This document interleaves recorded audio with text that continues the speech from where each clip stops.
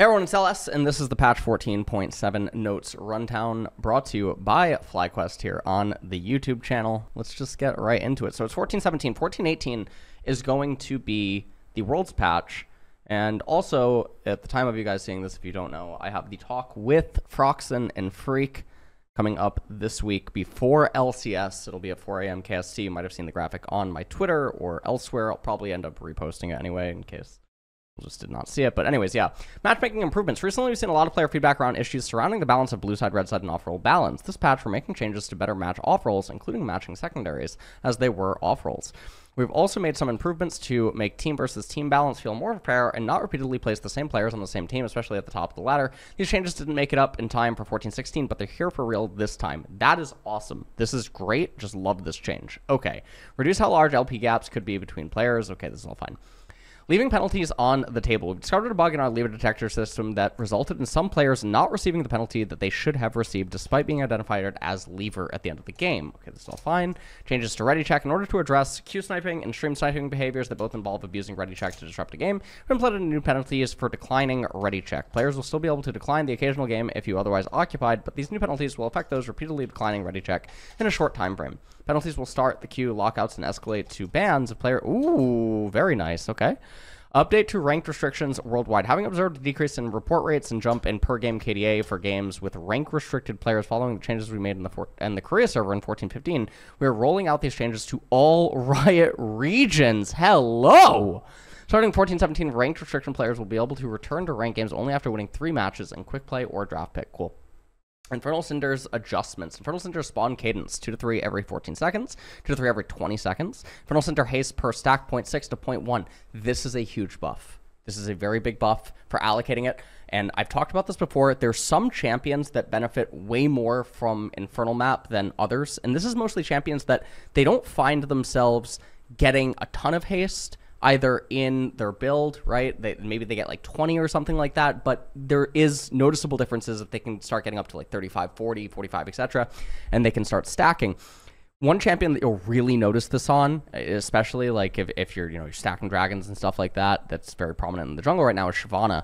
On Infernal Cinder maps, getting all that ability haste when you have the Liandries into the Sojin, into the Death Cap, you're relying on Sojin primarily just for haste, and then being able to get all this extra haste, very good. Skarner, another champion that really loves the Infernal map, that's also very good inside of the jungle. It's just a bunch of champions. Okay. Aurora, our damage is decreased again. So this is taking massive hits. Now, it's only losing 25 at rank 1, so not the end of the world. However, it is losing 50 at rank 2, and then it's losing 75 at rank 3. So very big nerfs to Aurora. I don't think that we're going to see her in competitive. I've been very consistent with this. Yes, we have seen her in competitive, but the problem with Aurora is that very much like Ahri, or, well, different from Ahri, she is dependent on her numbers. Her entire kit is married to her numbers. If her numbers aren't there, she cannot exist, unlike Ahri, who has the charm. So, with that being said, that is, I think that this is bad news bears for Aurora. Ashe, base health is decreased. It's going to be off by 30. Brand, passive burn damage per second, and explosion damage capped against monsters. Passive Blaze. Burn damage now is a cap at 30 per second to monster. Okay, Brand is dead in the jungle. Goodbye, Brand. I mean, he's still, you could still in theory pick him. There's just no point. He's going to be very down. He's going to be very far down the BIS ladder now on jungle. And so this is going to mean that he's just ADC, mid, top, and he's everything but jungle now. Okay, Caitlyn, attack speed ratio increased, W cooldown is decreased. Attack speed ratio is going up by ever so slightly, and this is actually massive for Caitlyn, who is already a champion that I do think is actually viable and just no one's picking. And obviously, you do have to pick her in certain spots with certain team compositions. You have to be willing to design a comp around her. Massive buff. Double Yordle Snap Trap, just getting 4 seconds off it at rank 1 is actually quite huge. So I think this is also actually quite a noticeable change. So 4 seconds off at rank 1, and then 2 seconds off at max rank. Totally fine. Ezreal base AD is decreased by 2. Don't care. Graves, Q decreased at higher ranks and damage is increased. Okay, so here is the thing. Graves has gotten a lot of direct buffs and indirect buffs. There is a really good chance lane Graves now returns. Graves is doing poorly at his current tuning, and we'd like to fix that. We're packing up the repeatability on his Q and giving it a bit more juice, even if he isn't snowballing, so that he can be a more reliable DPS source. Q, end of the line. Cooldown 13 to 7 to 13 to 6. Initial damage 45 to 105 plus 80% bonus AD to 45 to 125. So once you get to rank 2 and rank 3, you'll start noticing the damage effects and then 80% bonus AD. Maximum damage is also just going up. Wow. Okay, so maximum damage 130 to 330%. To plus 100 to 240% bonus AD to 130 to 350 plus 120. Okay, so very, very nice changes here. The other change, I guess, did not end up going through on him, which is fine. He's still just getting a lot of aid. Katarina, Q damage is decreased. Sorry, Q bouncing blade. So they have I mean, Katarina's all over the place, and I do feel really bad for all the cat mains on Twitter that I have been seeing. Because Cat has ended up in a lot of patch notes, so it is a little bit weird. Now, I did also hear that apparently Riot August has commented that Katarina is artificially inflated because of her mains, but that the champion itself is actually fundamentally weak, but there's a balancing act that is happening primarily because of her one tricks. I don't know if that's actually true. Have not seen the clip. I was just told that this is something that he said after having talked to a Katarina main. So, unfortunate situation. Kennen. Now, I do think that she is competitively viable. Kennen. Q damage is decreased. Okay, so Kennen is already a really bad champion. I think that you're griefing when you pick Kennen, even as a counter pick. Again, I think there's better champions in the Abyss ladder. He's not strong enough to be a blind pick. He is a lane bully, and he does have like some feel-good items and stuff. It just doesn't... He's too countered by exhaust as an item. Enchanters really ruin his day unless he gets the element of surprise. And in modern day League of Legends, especially at the high end of the ladder, it's really ridiculous to assume that you're going to get those like miracle Kennen flanks. They're just so rare. And that's why you can appreciate them more when they actually do happen in competitive. Kindred. Q attack speed increased. E damage is increased. Cooldown is decreased. Q dance of arrows. So they're actually undoing some of Kindred's nerfs.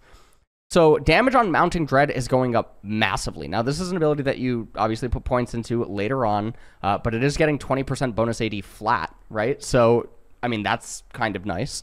The cooldown on it is also being reduced later, and so with an ability haste build, this is actually going to be a little bit weird. I will talk about this with Griffin during the T1 versus Humble Life playoff match in LCK during the coach room. Leblanc, Q damage decreased, W damage is decreased. Q Sigil of Malice, 70 to 170 plus 45% AP to 70 to 170 plus 40% AP. Okay, so the Sigil of Malice going down by 5%. Distortion is also going down by 5%. So she's just losing some AP off her combo. Again, feels really bad. LeBlanc's never going to come in except as a counter pick. I don't think that she's a competitively great champion. She doesn't have any flex potency. It just feels really bad.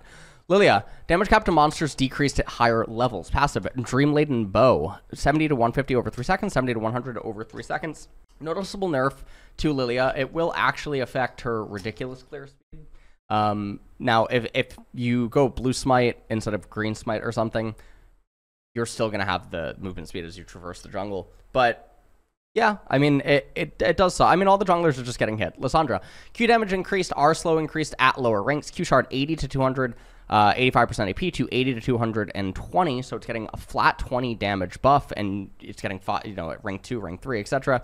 You're going to have 5 and 10 damage respectively. Now, I don't think that affects her wave clear. I do not believe that this alters the way that she clears the wave. And so because of that, it does feel kind of fake, but in a late game team fight, she's probably getting about an extra 100 damage, would be the way that I would guesstimate this.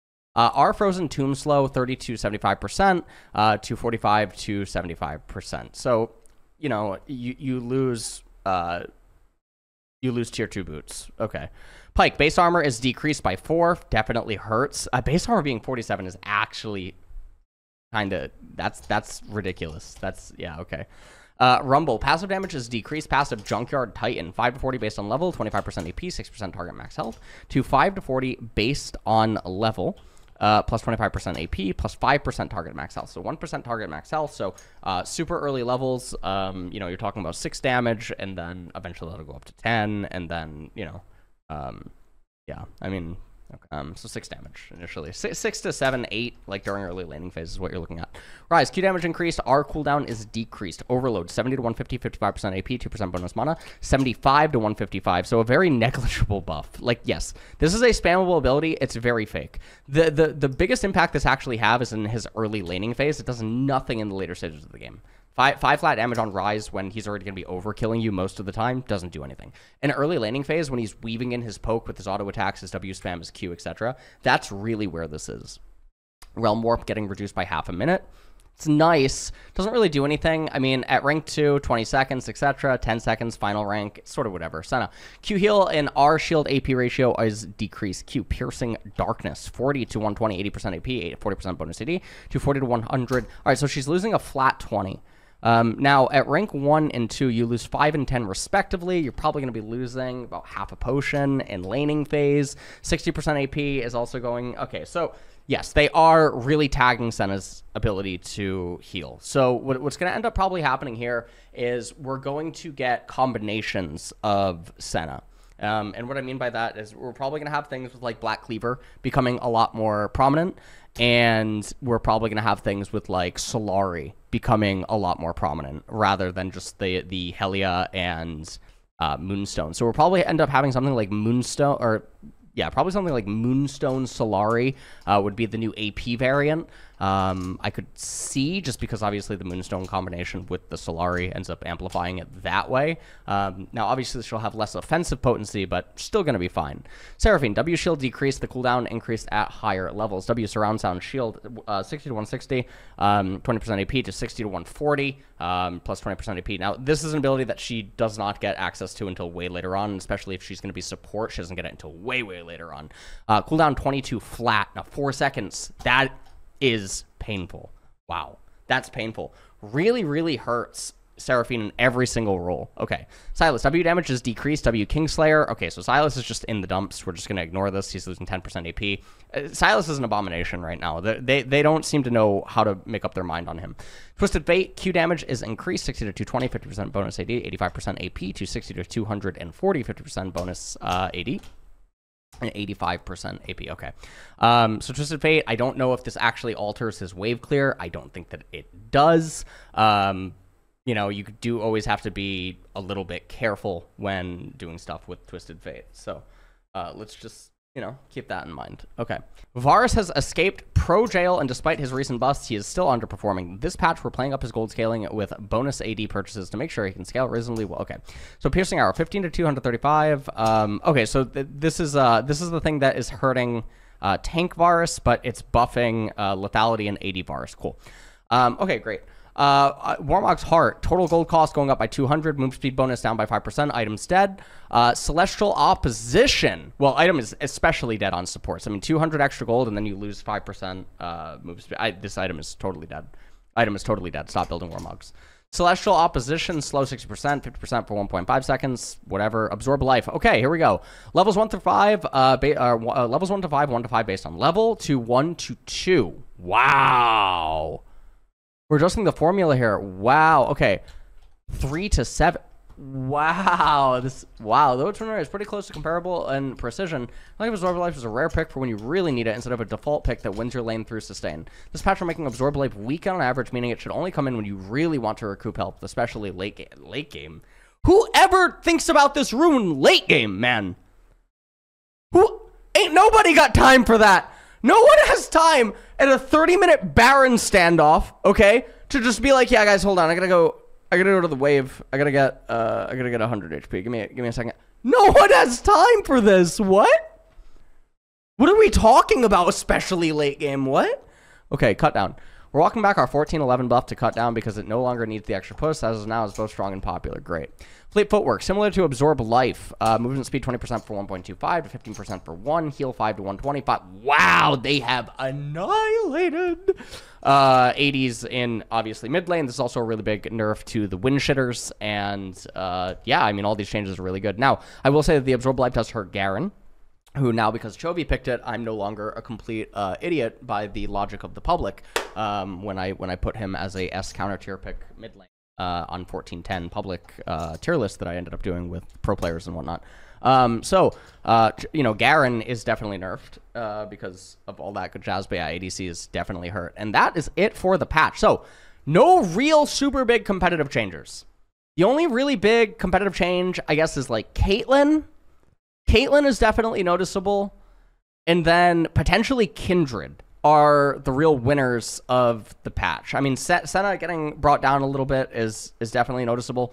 Varus is also, you know, Varus is going to have like his lethality build now probably come back with ability haste spam and whatnot, and that is it that is it for 14-17. So, World's Patch 14-18. I'm very excited to see what they're going to end up doing.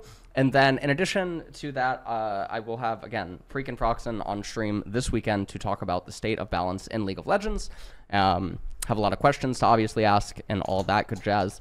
And yeah, there's not really any changes to solo queue and whatnot. So if you guys just got the patron for 14-16, it was one of the biggest updates that we've had because I did not update the solo queue list for 4 patches because just nothing was going on inside of the patches and change lists. There's basically nothing that's going to change, so we're just going to probably wait for 14-18. And that is it.